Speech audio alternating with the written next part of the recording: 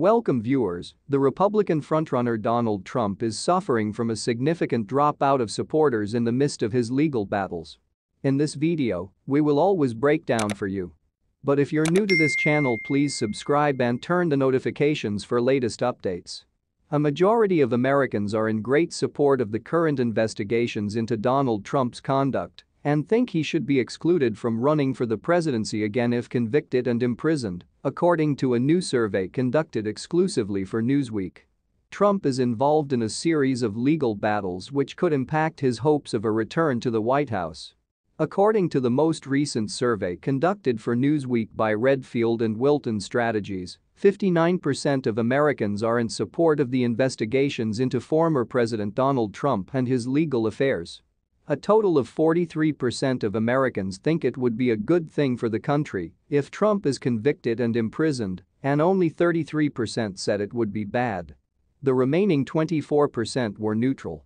However, most Americans also think the jury in New York, where Trump's trial over the alleged hush money will take place, will be fair.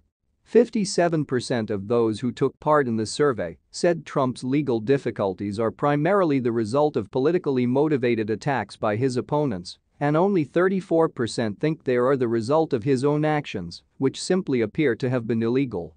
In Georgia, Trump is being investigated over whether he broke the law while attempting to overturn the state's 2020 presidential election result, with Fulton County District Attorney Fani Willis revealed this week that her charging decision will take place between July 11 and September 1. Separately, special counsel Jack Smith is investigating Trump over his role in the January 6, 2021, storming of Congress by hundreds of his supporters, along with his handling of classified documents. Trump has denied any wrongdoing in the cases.